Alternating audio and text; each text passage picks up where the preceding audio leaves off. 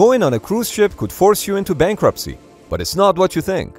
Many helicopter medical evacuations or medevacs are performed each year from cruise ships by the US Coast Guard. But these evacuations can be very expensive, costing up to $100,000 if you're in a remote area, and you can't even refuse it.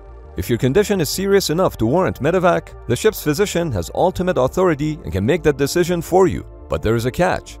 A physician or nurse from the ship must accompany you on the flight, and they'll bring your passport and your credit card with them. But this is a one-way ticket for them, so they'll have to make their way back on their own. The #1 cause of bankruptcy in the US is medical bills, so you hopefully either have medical insurance or you weigh well over 350 pounds, because the helicopter may actually refuse to pick you up.